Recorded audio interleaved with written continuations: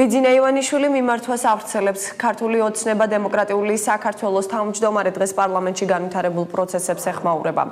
ოლიგარქი იმედგაცრუებულია იმით, რომ ვერ მოხერხდა პარტიის ინიციატივის ქართულ საარჩევნო სისტემაში დანერგვა.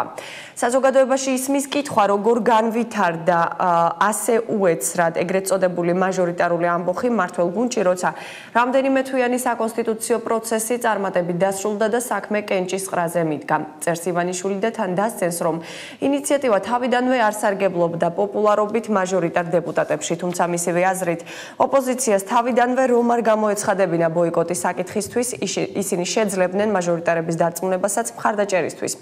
ივანიშვილი ხაზგასმით აღნიშნავს, რომ ამ ჩიხში ქვეყნის პოლიტიკური პროცესები ოპოზიციამ შეიყვანა.